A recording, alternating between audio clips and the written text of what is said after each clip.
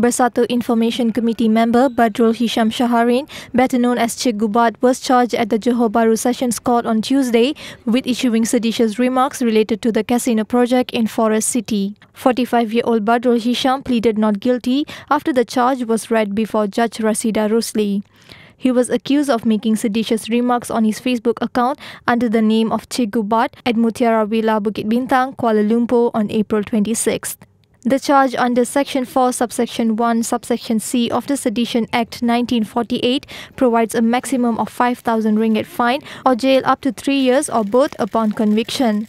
Deputy Public Prosecutor Datuk Mazri Muhammad Daud requested bail of 20,000 ringgit in addition for a gag order so that both parties would not issue any comments or public statements on any social media platform until the disposal of the case. Lawyer Muhammad Rafiq Rashid Ali, who represented the accused, appealed for a lower bail on the grounds that his client has to support a wife and 4 children. The court then set bail at 10,000 ringgit and rejected the gag order and also set June 24 for remention.